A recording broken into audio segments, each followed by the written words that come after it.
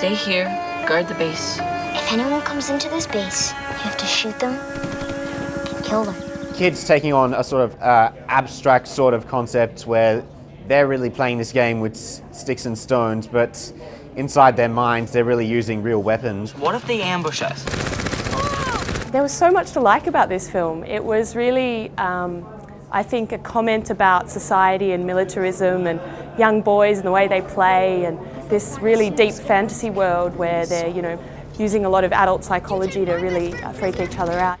What really surprised me was how well executed it was. It does well to actually switch between what we see in real life or what they see within their own vision. I'd say it's being pitched as a kids film, but it's absolutely an adult film. It was great performance, great pace, kept me on the edge of my seat. It was really wonderful. I recommend it.